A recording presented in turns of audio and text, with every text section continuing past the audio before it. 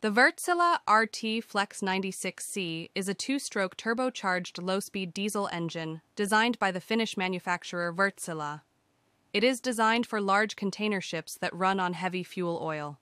Its largest 14-cylinder version is 13.5 meters high, 26.59 meters long, weighs over 2,300 tons, and produces 80.08 megawatts.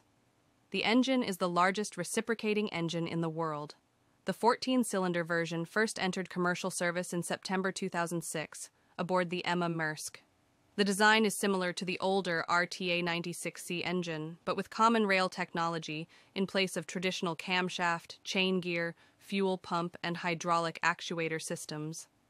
This provides maximum performance at lower revolutions per minute, RPM, reduces fuel consumption, and emits lower levels of harmful emissions. The engine has crosshead bearings, so the always vertical piston rods create a tight seal under the pistons.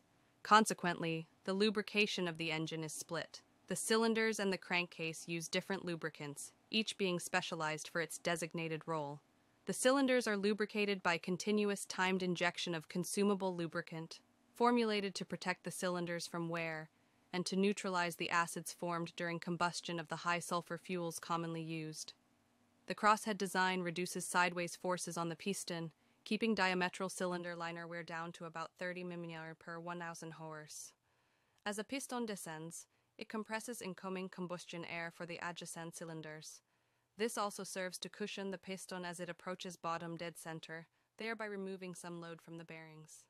The engine is uniflow scavenged by way of exhaust valves that are operated by electronically controlled hydraulics, thus eliminating the camshaft.